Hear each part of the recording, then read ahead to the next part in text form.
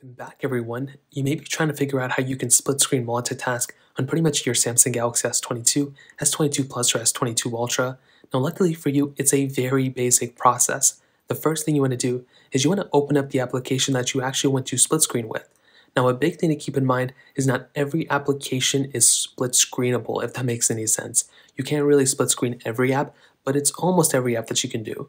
So once you have an application up like this, all you want to do is you want to get into your recents panel. So get into your recents panel that'll look like this, and you'll pretty much have the application like this, and you want it front and center just like so.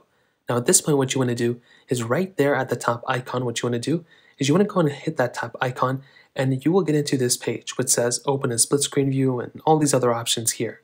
Now what you want to do is you want to click open in split screen view, you'll get into this prompt, and all you have to do here is pretty much scroll through until you find that other application that you actually want to split screen with. So you can see there are several other applications I can use. So in this case, let's say I wanted to use Facebook, for example.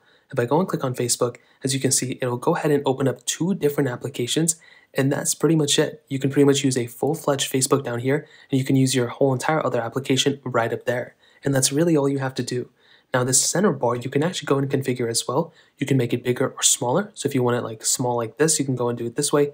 If you want the bottom bar bigger, you can do it this way. If you want to close out of an application, all you have to do is grab this bar in the center and you want to fling it to whichever app you want to go and close out of. So if I want to close out of Facebook, I bring it this way. If I want to close out of Play Store, I can bring it this way. Once you close out of it, you can grab it like this, bring it out of the way, and that's really all you have to do. And you can get out of the application like this, and you will still be able to utilize both the applications like this right into your recents panel. So that's pretty much it. If you guys have any other questions or anything like that, let me know in the comment section below. Hit the like button, that would mean so much, but definitely hit that subscribe button. More importantly than everything else, I love every single one of you guys. Hopefully I'll catch you guys in the next video. Peace out till then.